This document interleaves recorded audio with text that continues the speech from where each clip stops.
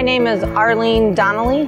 This event is the Rally for Recovery at the Capitol Building. It's to raise awareness for the stigma that's associated with those who suffer with addiction, so that we can, instead of looking at the stigma that's associated with those who have substance abuse problems and criminalizing it, getting them the actual help that they need.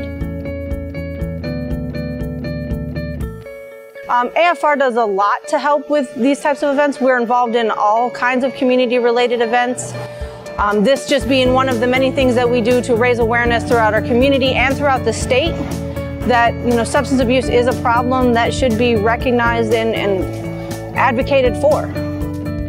There are so many reasons that this is important. One is that right now our criminal justice system is overpopulated with those who have substance abuse problems who should be getting help instead of being forced into the criminal justice system.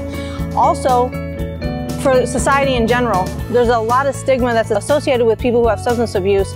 Instead of looking at those people need help, they're looking at and frowned upon by society in general. So raising awareness is huge in that this is not necessarily a criminal event and not necessarily the dredges of society, but real people who are struggling and need help.